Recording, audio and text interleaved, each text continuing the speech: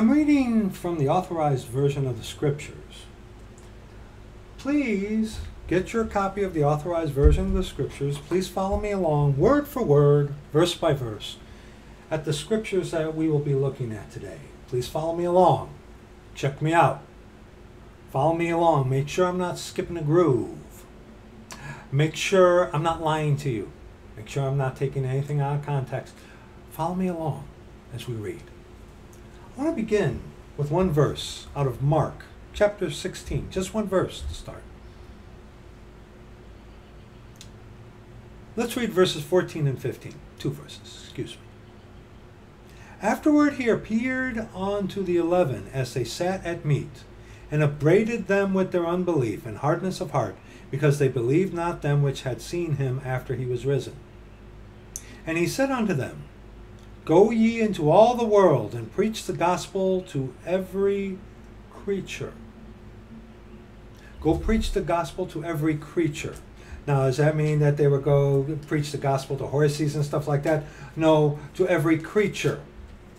But we have to remember what is said here in the Gospel of Luke. In the Gospel of Luke. In the Gospel of Luke. Oh, Luke 24. Luke 24 verses 45 on to verse 48. Then opened he their understanding that they might understand the scriptures, and said unto them, Thus it is written, and thus it behooved Christ to suffer, and to rise from the dead the third day, and that repentance and remission of sins should be preached in his name among all nations, beginning at Jerusalem. And ye are witnesses of all of these things. Where he says in Marc chapter 16 verse 15, Go ye into all the world and preach the gospel to every creature. And then in Luke chapter 24 verse 47, and that repentance and remission of sins should be preached in his name among all nations, beginning at Jerusalem. To the Jew first, and also to the Greek. As we've talked about at length before, as our Lord Jesus Christ in the flesh, God manifest in the flesh, Jesus Christ is come in the flesh. He came here first as the Lamb, offering the kingdom of heaven unto the Jewish people, the Hebrews. They rejected that, because it was prophesied that he was going to go to the cross and die, bury, and rise again the third day according to the scriptures, and shed his blood for the remission of sins and stuff like that.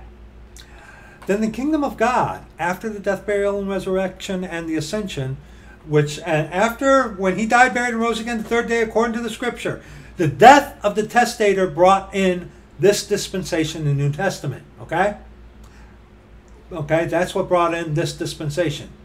This dispensation, the New Testament. Okay, the New Testament, the death of the testator. Covered that in a video before as well. Okay, but see, as the kingdom of heaven was first offered unto the Jew, so the kingdom of God, which is spiritual. See, the kingdom of heaven is the physical kingdom. The kingdom of God is the spiritual kingdom.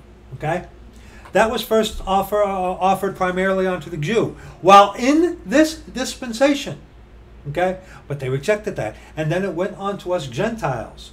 We were grafted in, which is the mystery of the gospel. The mystery of the gospel. We were grafted in to make the Jew jealous, and on that, we go to Acts chapter 10. Acts chapter 10, verses 44 on to verse 48. And this is about the story of Cornelius, which we have discussed before.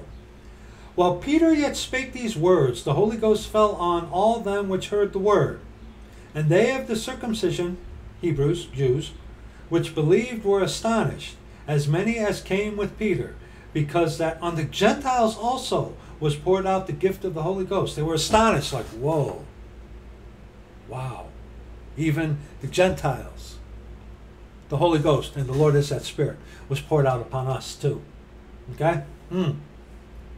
For they heard them speak with tongues and magnify God. Then answered Peter, speak in tongues, known languages.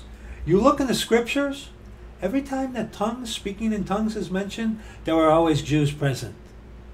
Because the Jews require a sign, and the Greeks seek after wisdom. Okay, let's continue. For they heard them speak with tongues and magnify God. Then answered Peter, can any forbid water that these should be baptized, which have received the Holy Ghost as well as we? And he commanded them to be baptized in the name of the Lord Jesus. Then prayed they him to tarry certain days. Baptized in the name of the Lord Jesus. You know, you've heard, I baptize you in the name of the Father, the Son, and the Holy Ghost, and some dunk them 3 times. There is on that, okay, as far as baptism, where is that? Where is that? Oh yeah, Acts chapter 4. Acts chapter 4, verses 5 on to verse 12. Acts chapter 4, verses 5 on to verse 12. And it came to pass on the morrow that their rulers and elders and scribes, and Annas the high priest, and Caiaphas, and John, and Alexander, and as many as were of the kindred of the high priest, were gathered together at Jerusalem. And when they had set them in the midst, they asked, by what power or by what name have ye done this? Then Peter, filled with the Holy Ghost, said unto them, ye rulers of the people, and elders of Israel, if we this day be examined of the good deed done to the impotent man, by what means he is made whole, be it known unto you all, and to all the people of Israel, that by the name of Jesus Christ of Nazareth, whom ye crucified, whom God raised from the dead, even by him doth this man stand here before you whole. This is the stone which was set at naught of you builders, which has become the head of the corner. Neither is there salvation in any other, for there is none other name under heaven given among men whereby we must be saved. Only one name, the name of Jesus Christ. Okay? The name of the Father, the Son, and the Holy Ghost. The name. It doesn't say the names. The name of the Father, the Son, and the Holy Ghost. Okay? This is a no-brainer. You've heard of the Trinity. The Trinity is a satanic, devilish doctrine that is promoted by Catholicism. Here's what I think of the Trinity. That's what I think of the Trinity. The Trinity is satanic. The Trinity is not of God. The Godhead. Okay? One name. To baptize in the name of the Father, the Son, and the Holy Ghost. One name. Okay? Also on that, 1 John chapter 5, verse 7. That's talking about the Trinity. No, it's talking about the Godhead. It's talking about the Godhead. 1 John chapter 5, verse 7. For there are 3 that bear record in heaven, the Father, the Word, capital W, one of 7 appearances of the capital W word, okay, in the Authorized Version, okay? The Word made flesh, the Son, and the Holy Ghost, and these 3 are one. Spirit, the Holy Ghost, soul, the Father, body, the Word made flesh. So, in the name of the Father, the Son, and the Holy Ghost, the Father, the Word made flesh, and the Holy Ghost, and these 3 are one. Only one name. Baptized in the name of Jesus Christ. I know people who have been baptized in water. Baptism is an outward profession of an inner conversion. It is not necessary for your salvation, no matter what Catholics teach, and the Cara-Catholics, Penta-Catholics teach as well. Okay? It's not necessary for your salvation.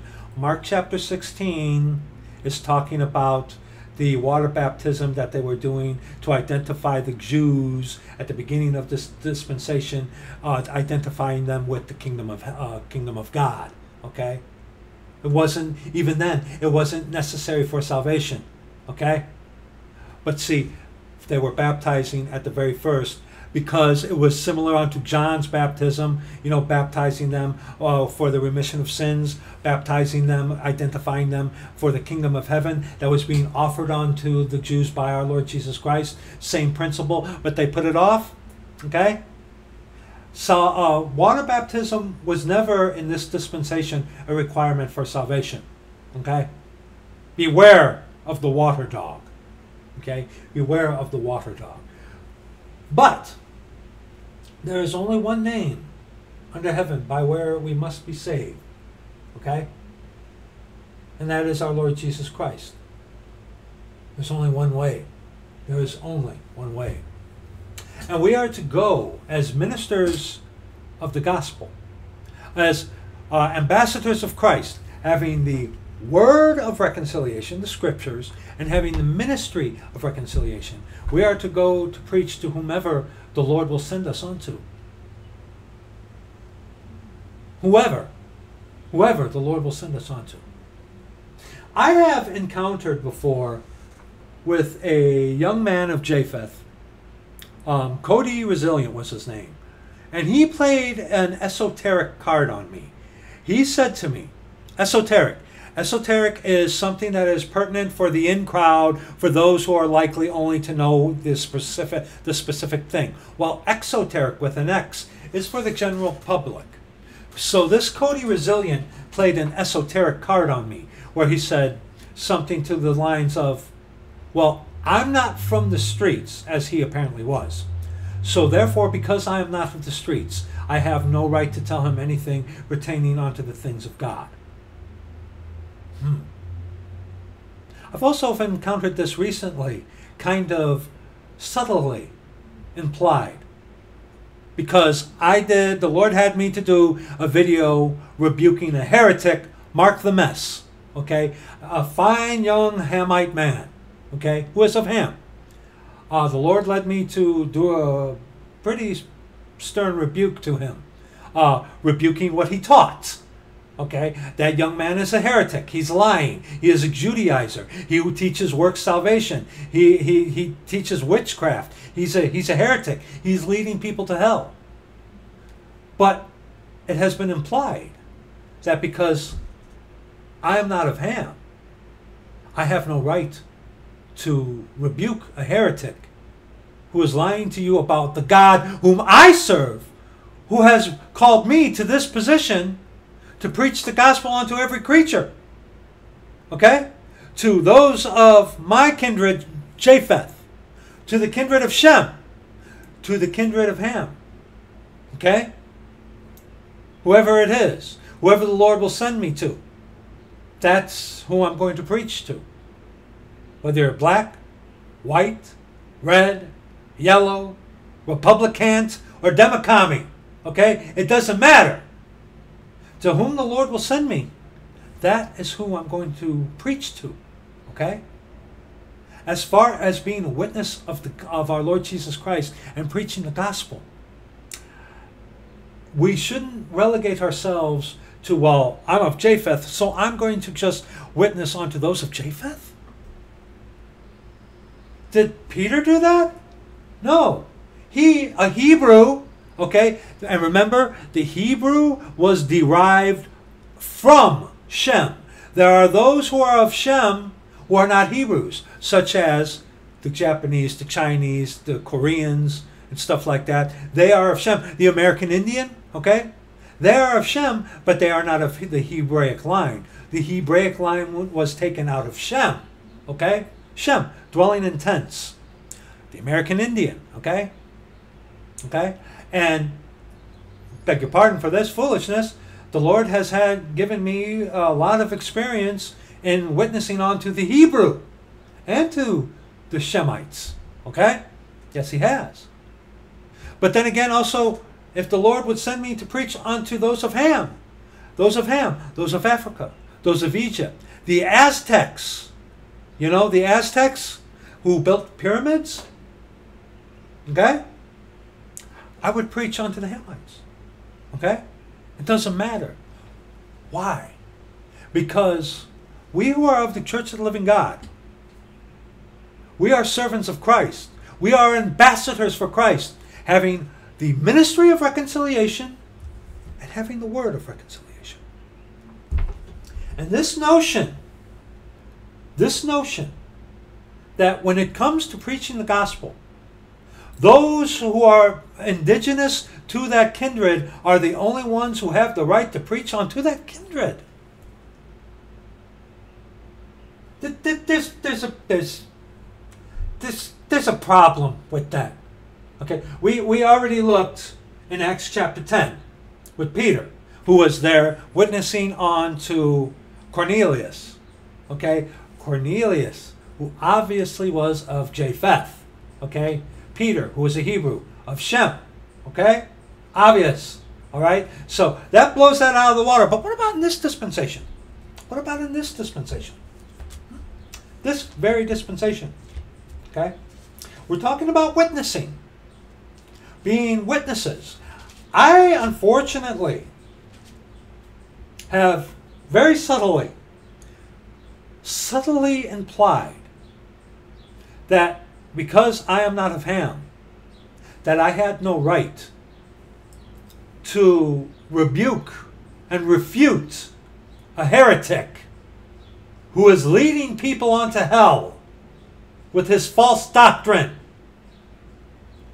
But because I am of Japheth and Marc the Mess is of Ham, the implication is that I had no right because I'm not of Ham. Really? Really? 1 Corinthians chapter 9, verses 16 on to verse 22. And see, when people play this card, like Cody Resilient did, you're not from the streets.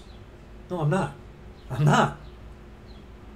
So wait, because I'm not from the streets, that means as one who is called to preach the gospel, I have no right to speak to you because I'm not on your level?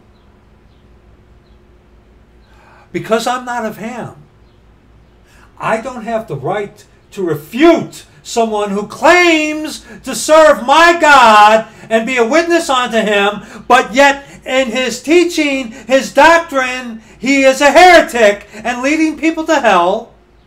But yet, because I'm not of that kindred of Ham, I have no right to speak or to refute. Yeah. 1 Corinthians chapter 9, verses 16 on to verse 22. For though I preach the gospel, I have nothing to glory of. For necessity is laid upon me. Yea, woe is unto me if I preach not the gospel. For if I do this thing willingly, I have a reward. But against my will, a dispensation of the gospel is committed unto me. What is my reward then? Verily that when I preach the gospel, I may make the gospel of Christ without charge, that I abuse not my power in the gospel. That power in the gospel. You look across the page here, if it is like that in your set of scriptures, in 1 Corinthians chapter 9, okay, verse 6. Or I only and Barnabas, have we not power to forbear working? He's talking about working in the secular work field. Okay? Paul was a tent maker. Paul was single and had no other mouths to feed. Okay? And he did that. He chose not to use that God-given right to dedicate everything he had onto the ministry, which he did. But he also, for his necessity, worked with his own hands as to be a witness unto the people who he was witnessing to. Because there were those out there who wouldn't work at all, but yet would take money without even properly working in the scriptures. Teaching things they ought not for filthy lucre's sake. Okay? All right? And in the book of Acts, Acts chapter 6, the apostles themselves said, it is not meet for us to leave the word of God that we should serve tables. Okay? That's the power he's talking about. Under this dispensation, according to the gospel, okay? If the Lord has called you to preach the gospel, okay, you do, God-given, have the right to forbear working in the secular workforce in order that you may dedicate your entire life to preaching the gospel. Okay? That is scriptural. I know a lot of people have a problem with that, but you're fighting against God and His Word. Okay? So you got to deal with that. Okay? There is legitimacy to that. But see, someone who is not speaking the true gospel, okay, who is preaching another Jesus, he's robbing people because he's not preaching the true gospels. Well, let's continue. For though I be free from all men, yet have I made myself servant unto all, that I might gain the more. And unto the Jews I became as a Jew, that I might gain the Jews. To them that are under the law, as under the law, that I might gain them that are under the law. To them that are without law, as being without law. Being not without law to God, but under the law to Christ. And now that's not meaning that under the law to Christ that we are keeping the Ten Commandments. Okay, that video against Marc the Mess. Okay, we refute this very thing. We are not for our salvation. We are not to be keeping the Ten Commandments today. Even the Jews under the Old Testament couldn't do it themselves. Okay, that video is going to be in the description box of this video. Okay. It's going to be in the description box of this video, okay? But we have, the Lord doesn't save us so we can run willy-nilly according to our own dictate. It doesn't work like that, okay? It doesn't work like that, okay? You want to know what the laws are for us today? A good place to start, the book of Romans, and Romans chapter 13, okay? So let's continue. To the weak became I as weak, that I might gain the weak. I am made all things to all men, that I might by all means save some. And let's read verse 23. And this I do for the gospel's sake, that I might be partaker thereof with you. Okay? So, Paul, who went to the Jew first, and also to the Greek, he was the apostle unto the Gentiles. Okay? Peter, who went to a Gentile, Cornelius, but he was the apostle unto the circumcision, the Jews, the Hebrews, okay? So, in preaching the gospel, did Paul, because he was a Hebrew of the Hebrews, of Benjamin, did he just stick with his own kindred? No. Philip, and the Ethiopian eunuch, okay? The Ethiopian eunuch, Philip, a Hebrew. The Ethiopian eunuch, obviously of Ham, and obviously black. Okay? Obviously. Okay? Have you ever met an actual Ethiopian before? Yes. Hi, I have. An Ethiopian. Yes. Black. Black. All right? Philip brought the gospel onto a Hamite. Ethiopian. Peter, a Japhethian of Japheth. Paul, he went to Shem, Japheth, and Ham as well. So this idea that you ought to only preach unto your own kindred, that's heresy. That's heresy. Now, should there be those within our kindreds to preach within our kindreds? Absolutely. But then again, today you got to think about this, okay? Think about this. Go with me. Here's a little rabbit, okay? Look at Japheth, the white man, okay? Japheth, the Europeans, okay? Okay, and of Japheth, that also includes the Spanish, okay? Just so you know, all right? But those of Japheth, who is there of Japheth today? Well, let's think. Joel Osteen, okay? prosperity gospel. His gospel is the secret. Okay? Kenneth Copeland, word faith. John MacArthur, who is worse than the first two. John MacArthur, a Calvinist. Okay? Calvinist. Whose perfect standard is himself, not the scriptures. Okay? Paul Washer, also a Calvinist. Tiptoes along the lines. Tiptoes along the lines of preaching against once saved, always saved. Okay? Works salvation. Totally works salvation. He tiptoes really closely to the line of against once saved, always saved. Ray Comfort also teaches work salvation. What about holiness? Repent of all your sins before you are saved. And you got to keep it, and you got, if you sin, I mean, come on. Paul Washer, Ray Comfort, they're heretics. Both of them Calvinists. Yeah. Yeah. That's what Japheth has done. The men that I mentioned, all lost, not saved.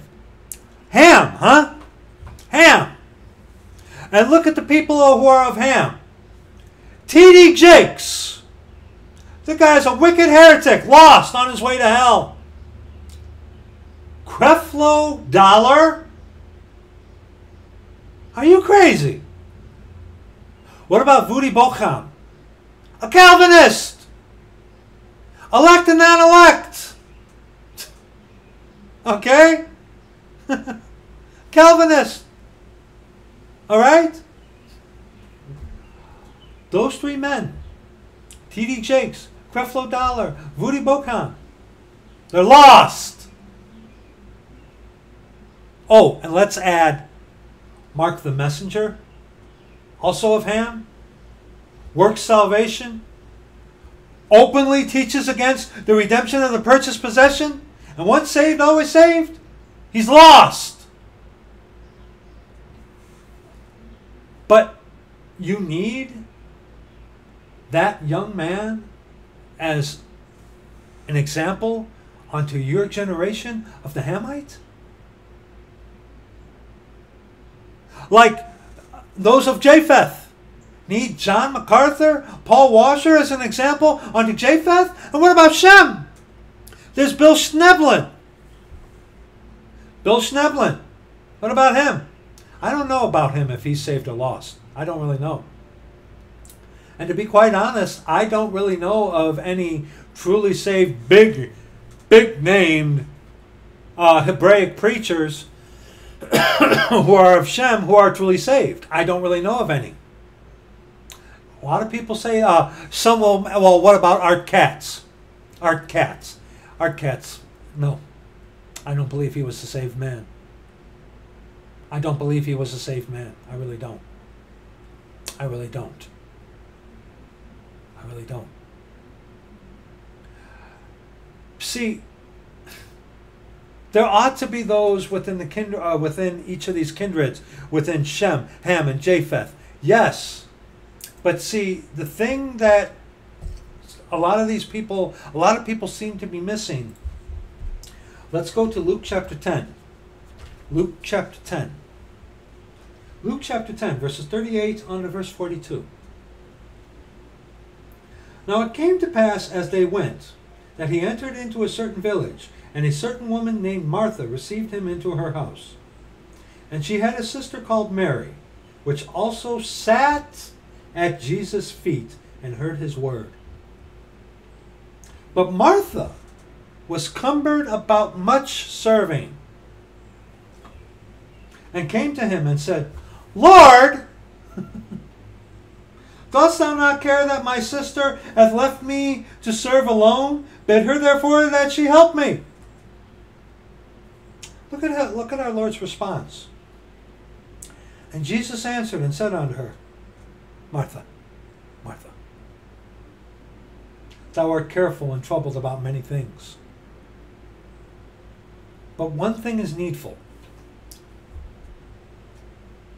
One thing is needful. And Mary hath chosen that good part, which shall not be taken away from her. One thing is needful. Go to John chapter 17. The Lord's Prayer.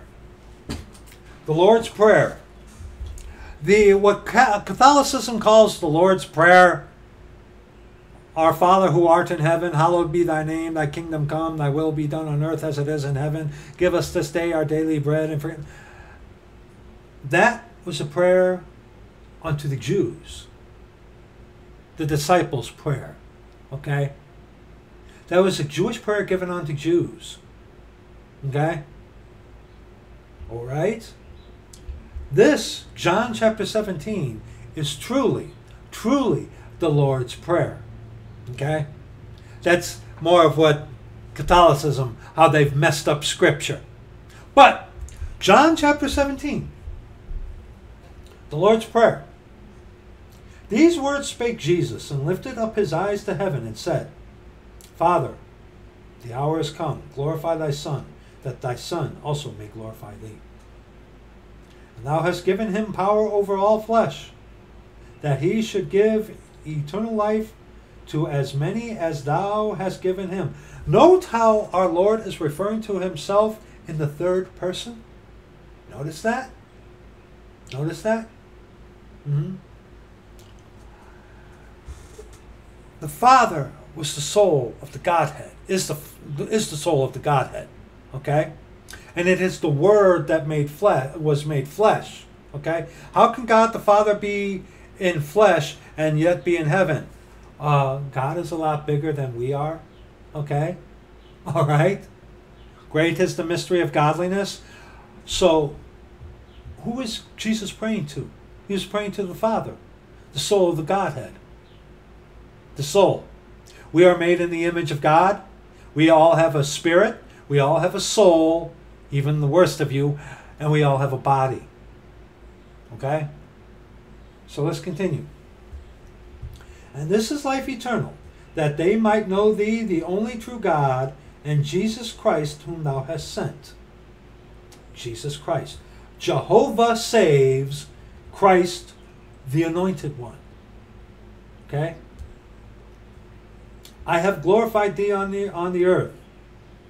And now he's talking to making personal pronouns. Okay? I have glorified thee on the earth. I have finished the work which thou gavest me to do. And now, O Father, glorify thou me with thine own self, with the glory which I had with thee before the world was. Before the world was. In the beginning was the Word, and the Word was with God, and the Word was God. Okay? I have manifested thy name unto the men which thou gavest me out of the world. Thine they were, and thou gavest them me, and they have kept thy word. Now they have known that all things whatsoever thou hast given me are of thee. For I have given unto them the words which thou gavest me, and they have received them, and have known surely that I came out from thee. And they have believed that thou didst send me. I pray for them. I pray not for the world, but for them which thou hast given me, for they are thine. And all mine are thine, and thine are mine. And I am glorified in them. By how? The Holy Ghost. That seal until the day of redemption. And the Lord is that Spirit. Okay? There is only one God. One God. Comprised of a spirit, a soul, and a body. Okay? We've already discussed that. There are not three persons that make one God. That is satanic heresy. Okay? A person is a spirit, soul, and body. You read 1 Thessalonians chapter 5. Let's go there. You want to see what a person is according to Scripture? 1 Thessalonians chapter 5. 1 Thessalonians chapter 5, verse 23, here's what a person is according to Scripture. And verily the God of peace sanctify you wholly. And I pray God your whole spirit and soul and body be preserved blameless unto the coming of our Lord Jesus Christ. That's what a person is. So when you got the Catholics and these Trinitarians saying that God in three persons, you're saying there are three gods. No, we're not. They're only one. A person is a spirit, soul, and body. Okay? So how do three persons who have spirit, soul, and body, okay, how do three persons make one God? Atheists even can figure that one out, that's crazy. Muslims even can figure that out, that's crazy. Okay? There's that Acts Apologetics 17 channel that is good buddies with Jesuit James White, who did a mind-numbing video trying to explain how three persons make one God. And I felt 10 degrees stupider after enduring his, 15-minute video? Trying to explain to people that which is insane makes it's stupid. It's stupid. Okay? Dear friend, the Trinity is satanic. From the inception of the Roman Catholic Church, from the inception of it, and you can look this up historically, the very first doctrine that they started to hammer home to everybody was the pagan three people, three persons make one God.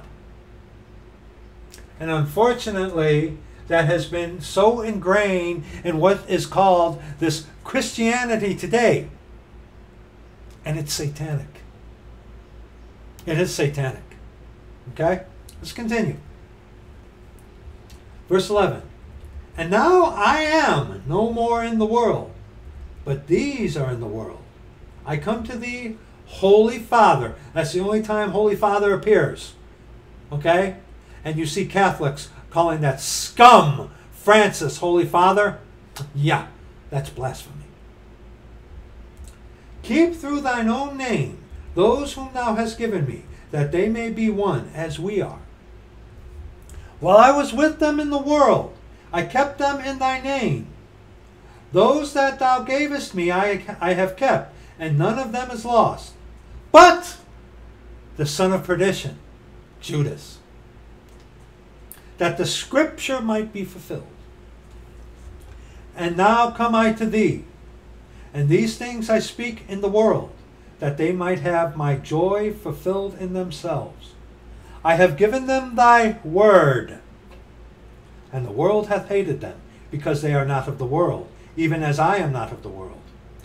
I pray not that thou shouldest take them out of the world, but that thou shouldest keep them from the evil.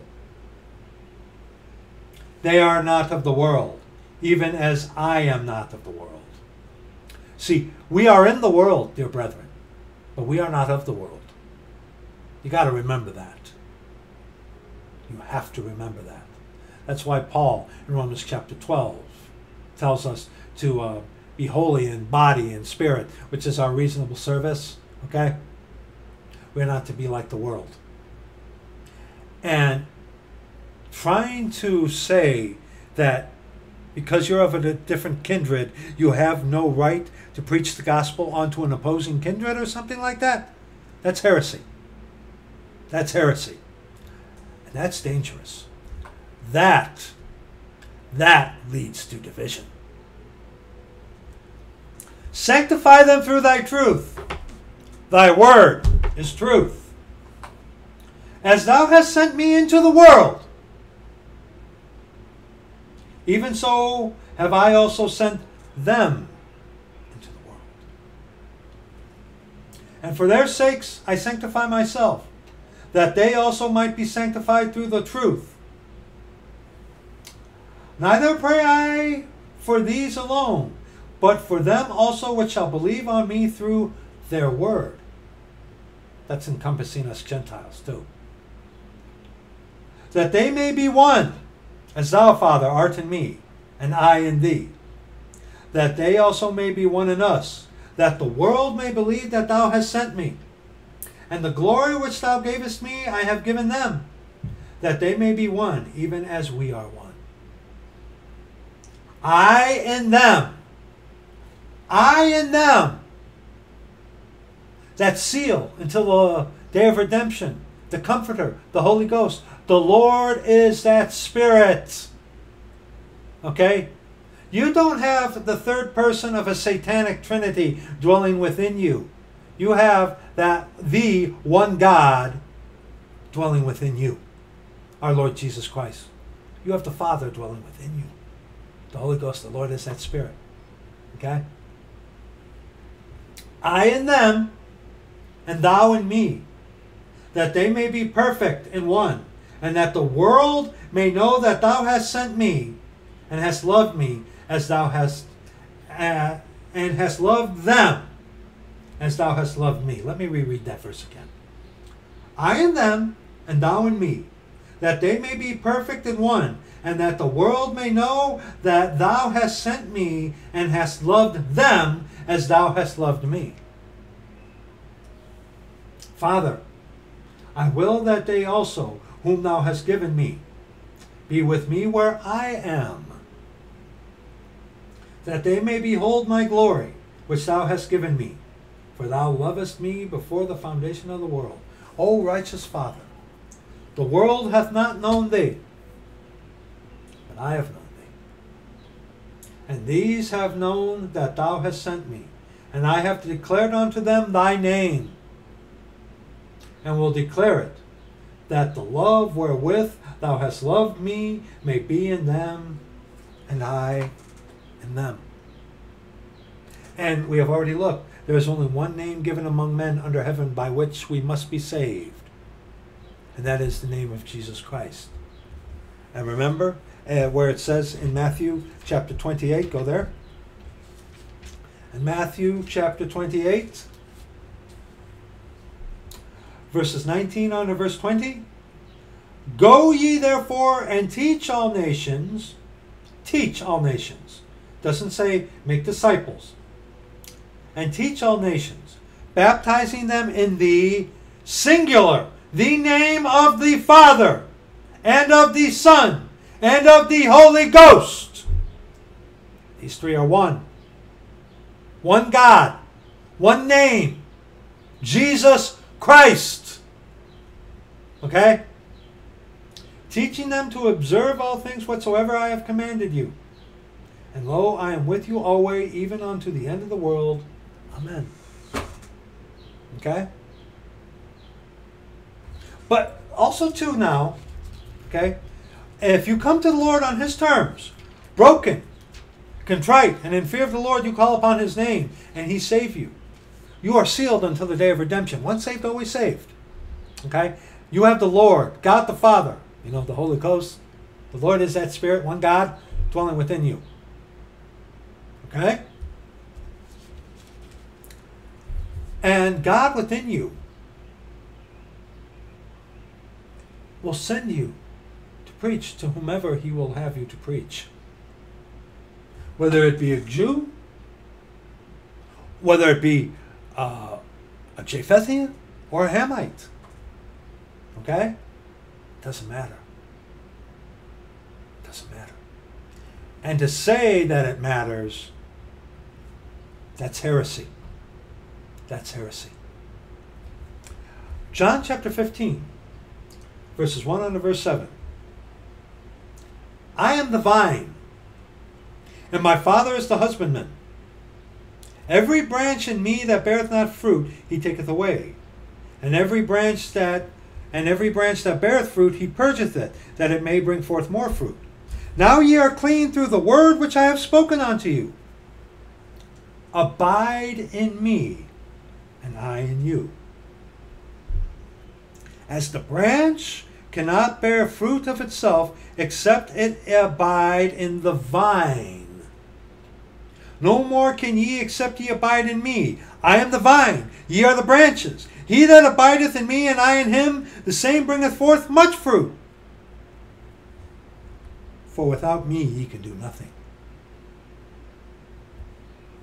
If a man abide not in me, he is cast forth as a branch, and is withered.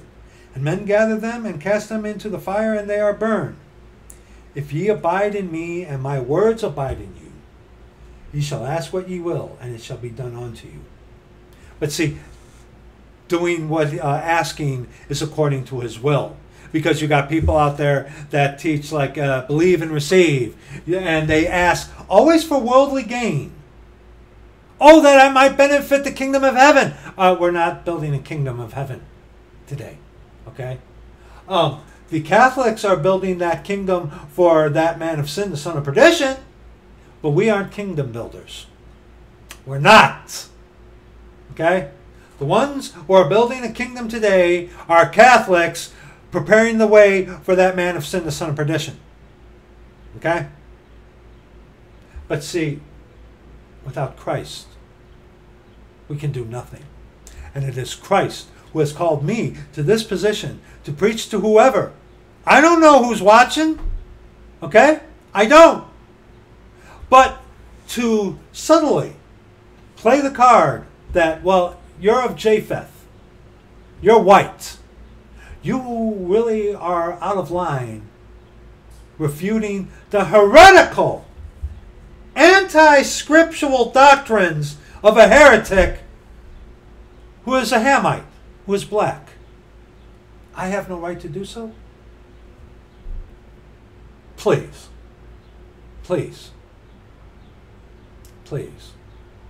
See, that kind of mentality, that kind of exoteric mentality is there to sow discord among brethren, to sow division. You know what it is? Go to Song of Solomon. What? Song of Solomon. Fox. The word fox. If you look online at the burrowing foxes, foxes actually can do a lot of damage. Song of Solomon Song, the Song of Solomon, chapter 2, verses 14 on to verse 15. O my dove, thou art in the clefts of the rock, in the secret places of the stairs. Let me see thy countenance. Let me hear thy voice. For sweet is thy voice, and thy countenance, the body language kind of thing, is comely. Take us the foxes, the little foxes, that do what? That spoil the vines. For our vines have tender grapes. Spoil the vines. Did not our Lord say that he is the vine and we are the branches? But see, take us the foxes, the little foxes that spoil the vines, for our vines have tender grapes. Okay? A little bit more on this. Go to Ezekiel. Go to Ezekiel chapter 13. You know, in American dialect, you've heard the term, bear with me, foxy lady. Oh, that woman, oh, what a fox she was. You realize, according to Scripture, to call someone as a fox is an insult, is degrading. Mark the messenger is a fox. Oh, yes. Yes, he's guiding people onto hell. Okay? He is. Okay? Joel Osteen, he's a fox. John MacArthur. Paul Washer. Okay? They're foxes. What do these foxes do? They spoil the vines. How did they spoil the vine? They would dig underneath. They would dig under the vines, taking away the soil. Okay? And in Jerusalem, and in history of Jerusalem and stuff like that, you will hear, look this up on your own time. Look for yourself. These foxes would dig under, to try to dig under foundations, under walls, to expose walls, and to make weaken the walls, because they would dig down and try to go under the foundation. And we saw in Song of Solomon, chapter 2, verse 15, the foxes spoil the vines. How do they do that? They dig deep. They try to go under the vine to spoil it. Ezekiel chapter 13, verses 4 and verse 9. O Israel, thy prophets are like the foxes in the deserts. Ye have not gone up into the gaps, neither made up the hedge for the house of Israel, for the house of Israel to stand in the battle in the day of the Lord. They have seen vanity and lying divination, saying, the Lord saith, and the Lord hath not sent them. And they have made others to hope that they would confirm the word. Hope others would confirm the word. Oh, a false prophet and those who are following them come in to what? Confirm the word? Look at the comment section and the video of Marc the messenger of Satan. Marc the messenger of Satan. There are some in the comment section that's like, yeah, that guy's a heretic. And others, don't judge him. And other disturbing ones saying that we need him today. Crazy. Absolutely crazy. Guys like that, you know, Marc the messenger and all these heretics, they have seen vanity and lying divination, saying, the Lord saith, and the Lord hath not sent them. And they have made others to hope that they would confirm the word. Have ye not seen a vain vision? Have ye not spoken a lying divination? Whereas ye say, the Lord saith, albeit I have not spoken. Therefore thus saith the Lord God, because ye have spoken vanity and seen lies. Therefore, behold, I am against you, saith the Lord God. And mine hand shall be upon the prophets that see vanity and that divine lies. They shall not be in the assembly of my people,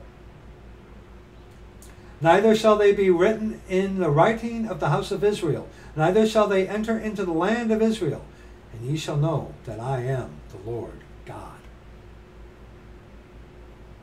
Very stern warning right there against these false prophets, who are as foxes.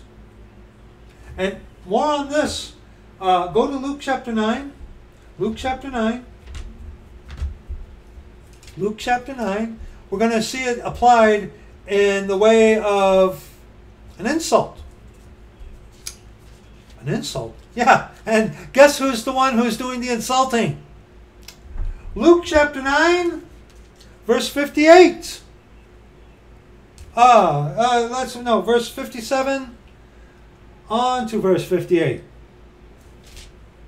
And it came to pass that, as they went in the way, a certain man said unto him, Lord, I will follow thee whithersoever thou goest.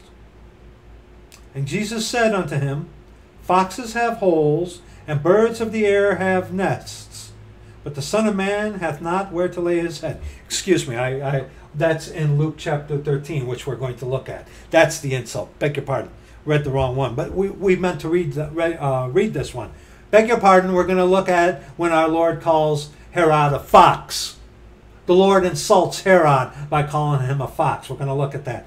Got out of order here. But this is important here because, and Jesus said unto him, foxes have holes. They dig holes. You've heard of a foxhole in the military, right? So a fox will dig in the ground. How do they spoil the vines? They will dig under the vine and hence digging away from the vine, robbing the vine of its nutrients. Okay? We are the branches of the vine. And these foxes come along and dig away the nutrients for us, for those who would hear the truth. These foxes, like John MacArthur, Paul Washer, Ray Comfort, okay, like Creflo Dollar, T.D. Jakes, and like Marc the Messenger, okay, and whoever it is of Shem who is teaching contrary to sound doctrine for this dispensation. They're foxes. They dig. They spoil the vine. They spoil the vine. They cannot spoil Jesus Christ. No, but they sure can contradict the scriptures and teach another Jesus, which they are doing. Which they are doing. Now, Luke chapter 13, okay?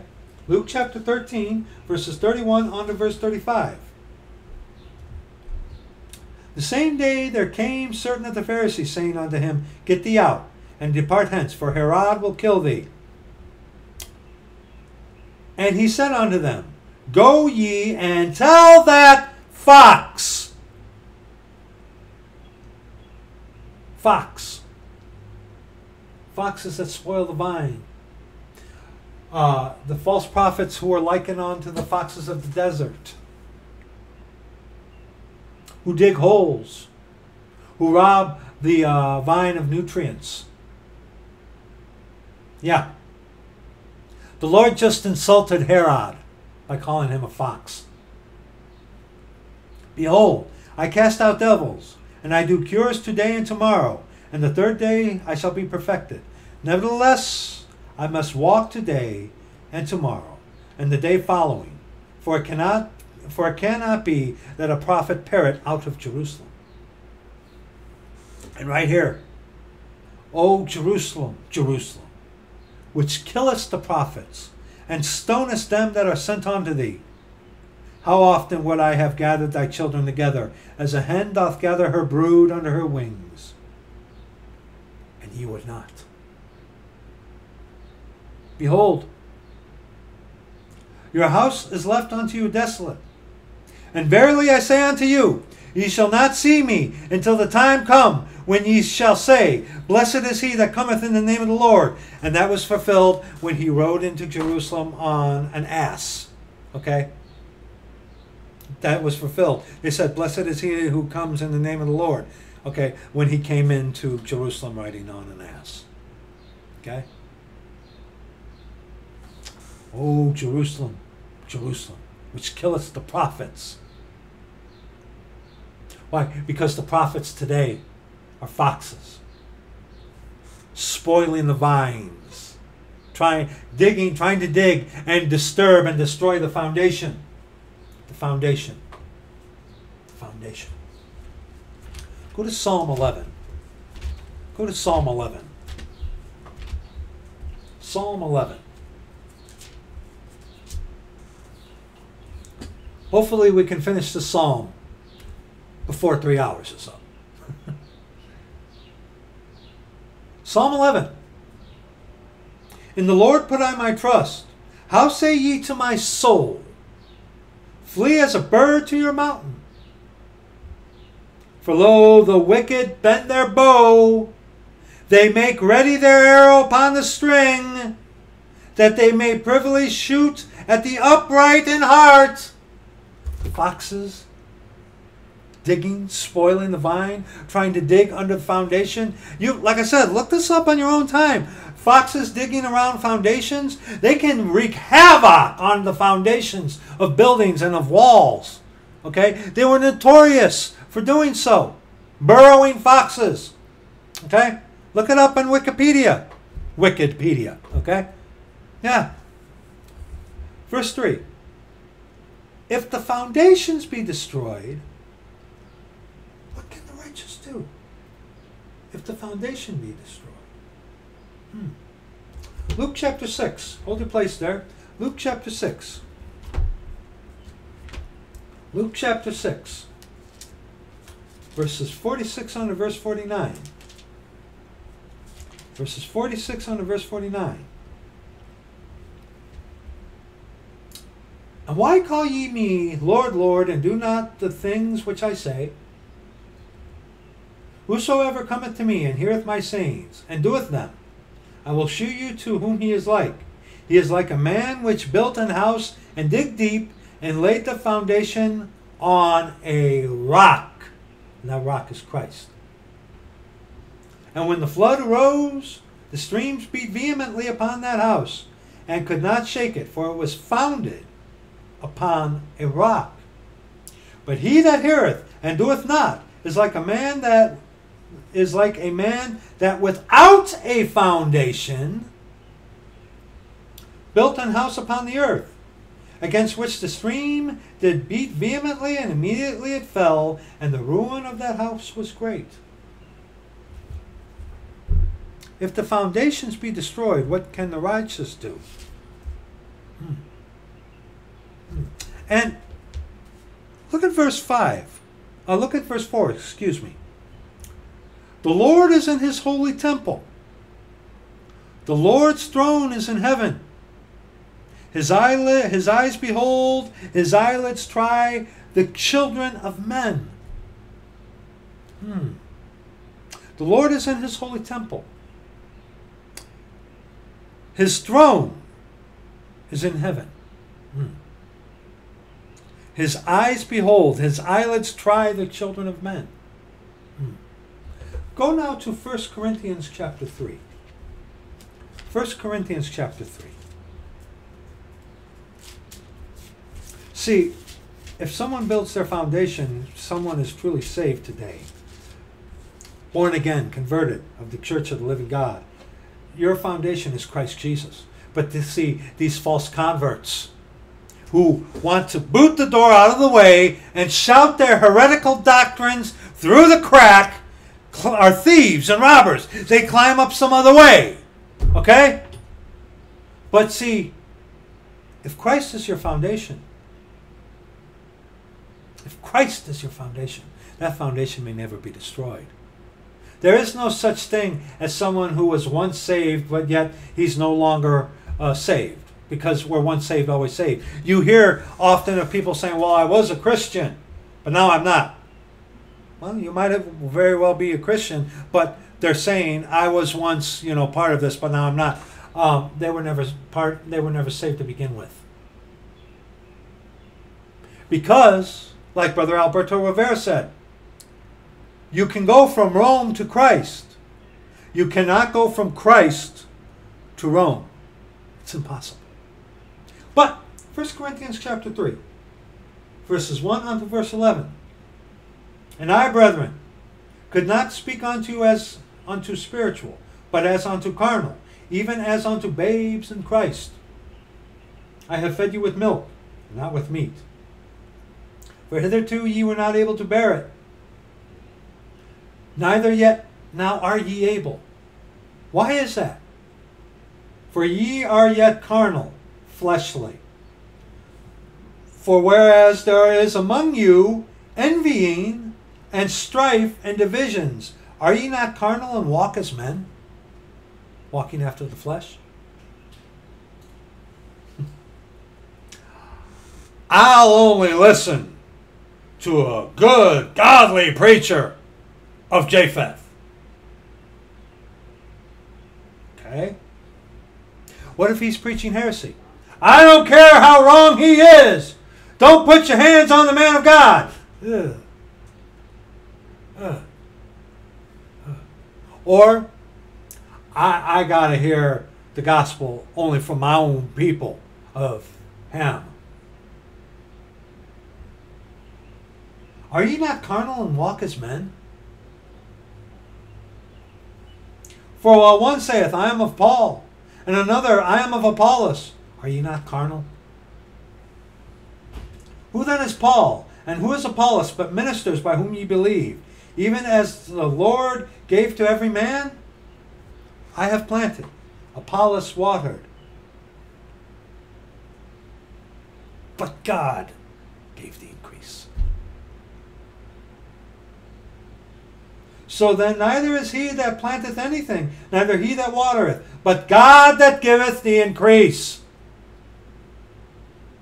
Now he that planteth and he that watereth are one, and every man shall receive his own reward according to his labor. For we are laborers together with God. Ye are God's husbandry. Ye are God's building. According to the grace of God which is given unto me as a wise master builder, I have laid the foundation, and another buildeth thereon. But let every man take heed how he buildeth thereupon. For other foundation can no man lay than that is laid, which is Jesus Christ. And brethren, people, the foundation that these heretics today are laying is not Jesus, the Jesus Christ of the Scriptures. They're preaching to you another Jesus. Back in Psalm 11.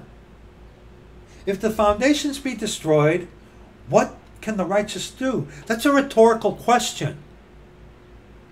The foundation cannot be destroyed. But if you're preaching another Jesus, a false Jesus. The Lord is in his holy temple. The Lord's throne is in heaven. His eyelids behold. His eyes behold. His eyelids try the children of men. The Lord trieth the righteous, but the wicked and him that loveth violence his soul hateth. Upon the wicked he shall rain snares, fire and brimstone, and a horrible tempest. This shall be the portion of their cup. The righteous Lord loveth righteousness. His countenance doth behold the upright. Very interesting. Very, very, very interesting, dear friends. Very interesting.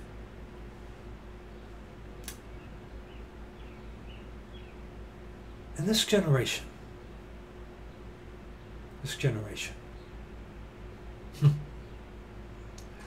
know, when it comes to speaking about generations, you go to Proverbs chapter 30. This generation right now, I believe is the generation that is going to be the generation that is going to be left behind, going to be witnesses unto the redemption of the purchased possession. Meaning that they're going to be around and suddenly people are going that will like that disappear. I believe that generation is this generation today. This generation today. And what about this generation today? Proverbs 30. Proverbs 30. Verses 11 on to verse 14.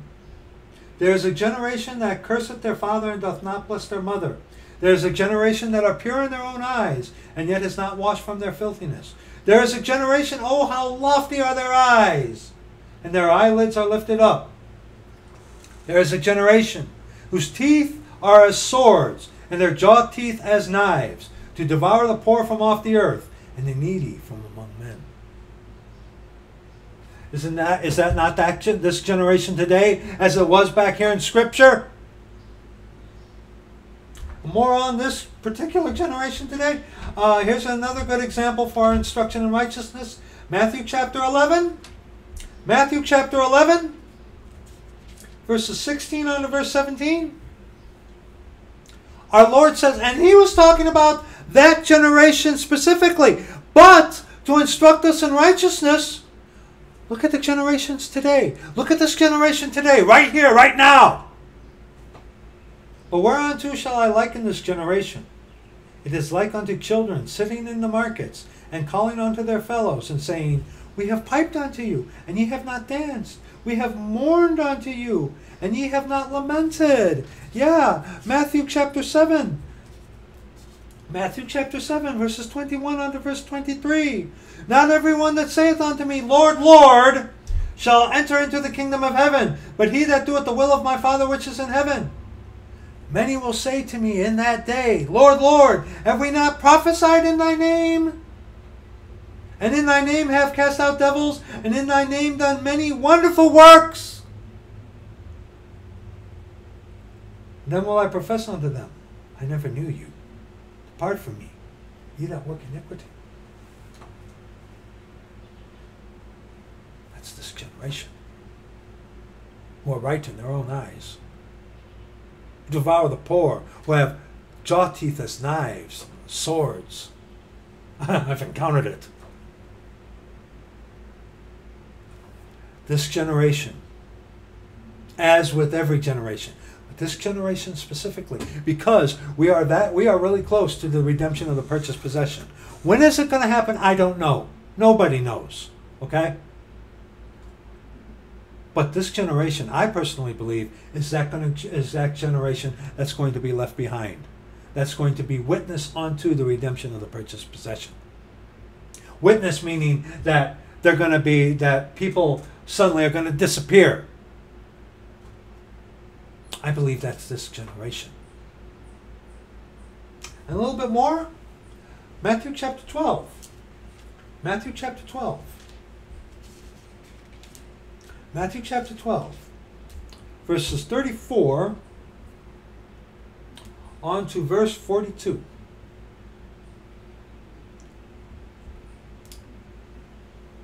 O generation of vipers, how can ye, being evil, speak good things? For out of the abundance of the heart the mouth speaketh. A good man out of the good treasure of the heart bringeth forth good things, and an evil man out of the evil treasure bringeth forth evil things. But I say unto you, that every idle word that men shall speak, they shall give account thereof in the day of judgment. And now this is for our instruction in righteousness. We're all going to give an account of ourselves to God, yes. For by thy words thou shalt be justified, and by thy words thou shalt be condemned. Okay? Today we are justified by grace through faith. Okay? And every word, idle word, will be forgiven. We're not going to be condemned. Dispensational difference right there. But the teaching for our instruction in righteousness is you got to season your conversation with salt. Season with salt. Season with grace. So we know how to answer every man. Okay? Let's continue. Then certain of the scribes and the Pharisees answered, saying, Master, we would see a sign from thee. Oh, yeah. Oh, yeah. But he answered and said unto them, An evil and adulterous generation seeketh after a sign, and there shall no sign be given to it, but the sign of the prophet Jonas. Got a video on that, which will be in the description box. Today we walk by faith, not by sight. Okay? We walk by faith, not by sight. The Jews require a sign, and the Greeks seek after wisdom. Okay? And how many of them are preaching signs today? The sign gifts of blah, blah, blah, blah, blah, talking in tongues.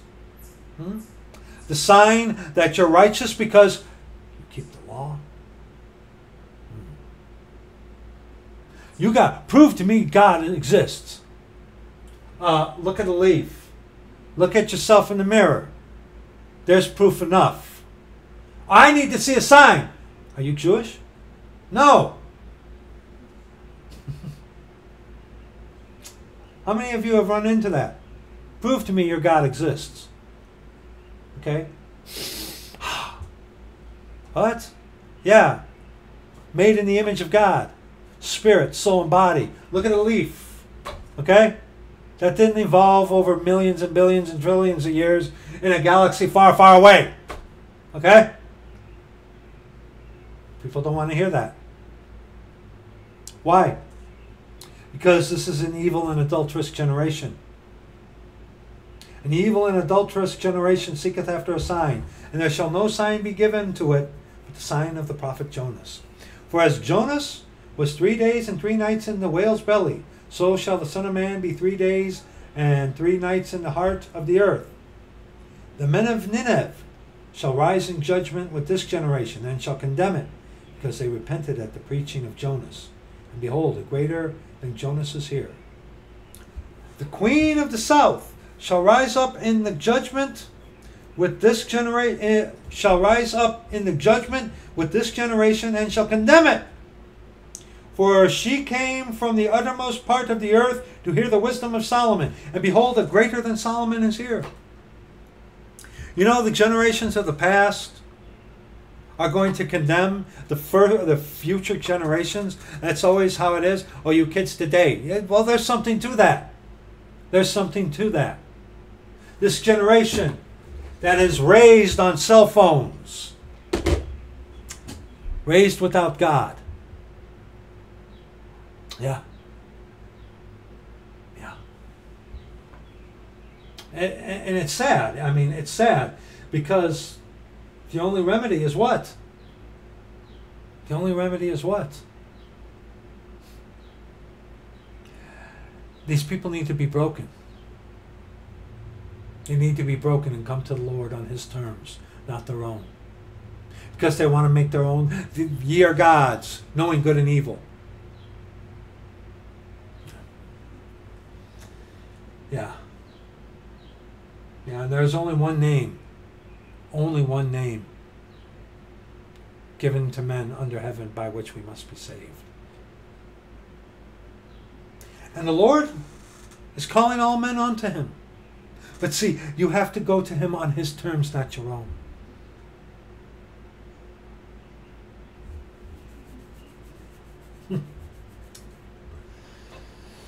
But what do we do? What do we do? What do we do? Well, we got to remember 1 Corinthians chapter 2. Then we'll be done. This is kind of impromptu. 1 Corinthians chapter 2. And I, brethren, when I came to you, came not with excellency of speech or of wisdom, declaring unto you the testimony of God. For I determined not to know anything among you save Jesus Christ and Him crucified. With that, hold your place there. Galatians chapter 2. Galatians chapter 2. Paul is saying, when he says, for I determined not to know anything among you save Jesus Christ and Him crucified, what is he saying? Galatians chapter 2, 20 on to verse 21. I am crucified with Christ, nevertheless I live. Yet not I, but Christ liveth in me. And the life which I now live in the flesh, I live by the faith of the Son of God, who loved me and gave Himself for me. I do not frustrate the grace of God. For if righteousness come by the law, then Christ is dead in vain. Beware of people who are teaching you got to keep the law in order to stay saved. Let's continue in 1 Corinthians chapter 2. So, Paul is saying, I determined not to know anything among you save Jesus Christ and Him crucified. Who is saved among you? Verse 3. And I was with you in weakness and in fear and in much trembling. And my speech and my preaching was not with enticing words of man's wisdom, but in demonstration of the Spirit, capital S, and of power. That your faith should not stand in the wisdom of men, but in the power of God. The wisdom of men, like John MacArthur, Paul Washer, Voddie Baucham, T.D. Jakes, preaching the wisdom of men. Yeah, the wisdom of men. Mark the Messenger. Once saved, always saved, never felt right to me. Doesn't matter what you feel. What saith the Scripture? Preaching the wisdom of men. That your faith should not stand in the wisdom of men, but in the power of God. Howbeit we speak wisdom among them that are perfect, not sinlessly perfect, whose heart is perfect with God. Yet not the wisdom of this world, nor the princes of this world that come to naught.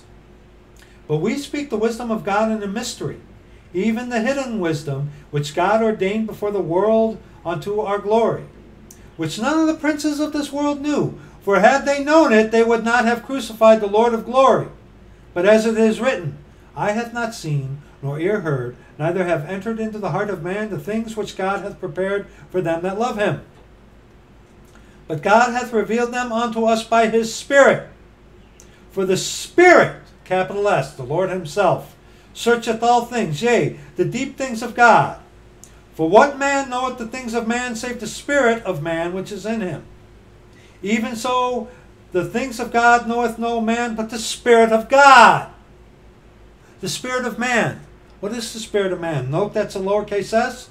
Spirit of man, that's the spirit of the world. Okay? Now we have received not the spirit of the world. Spirit of man, note the spirit of the world. Okay? Man is made of the earth.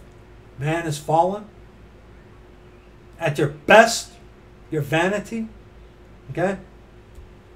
That we might know the things that are freely given to us of God, which things also we speak, not in the words which man's wisdom teacheth, but which the Holy Ghost teacheth, comparing spiritual things with spiritual. Spiritual things. Spirit of Christ, God the Father, who lives within you, with spiritual things, the Scriptures. And here it is. But the natural man receiveth not the things of the Spirit of God, for they are foolishness unto him. Neither can he know them, because they are spiritually discerned. But he that is spiritual, truly saved, judgeth all things.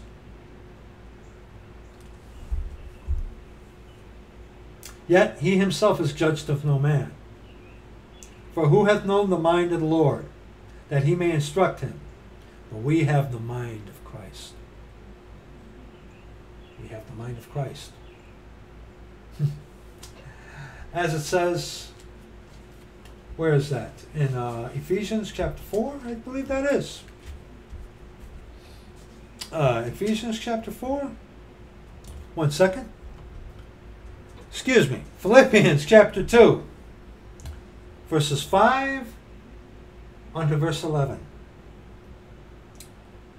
Let this mind be in you, which was also in Christ Jesus, who being in the form of God, thought it not robbery to be equal with God, but made himself of no reputation, and took upon him the form of a servant, and was made in the likeness of men. And being found in fashion as a man, he humbled himself, and became obedient unto death, even the death of the cross. Wherefore God also hath highly exalted him, and given him a name which is above every name, that at the name of Jesus every knee should bow, of things in heaven, and things in earth, and things under the earth, and that every tongue should confess that Jesus Christ is Lord, to the glory of God the Father. Yes. We have the mind of Christ. Why? Because Christ lives within us. And it is of the Lord who will direct your path. Okay? So beware, people. Beware. Remember, Peter and Paul preached the gospel unto others outside their own kindred. Beware of people who hint to you that because you are not on their level, or you're not of their kindred, or you're not from my demographic, or whatever. Beware when people say, well, because you're not on my level, you have no right to speak of me the things of the gospel. Beware of people like that. And take heart, brethren. Take heart. Because we're going to encounter a lot of this as we continue onward in this dispensation before we are redeemed. So, yeah, I just wanted to make this little video addressing this. I wanted, yeah. No, the Lord wanted me to speak about this. There are many foxes out there. Wolves in sheep's clothing, who are as foxes, spoiling the vine, digging under the foundation. Be on your guard, brethren. Be on your guard. And hopefully this video may be of help to you, may clarify some things, hopefully, Lord willing. And that's going to be it for this video. Thank you so much for watching this if you do. We love you. Thank you. We'll see you in the next video, whenever that may be.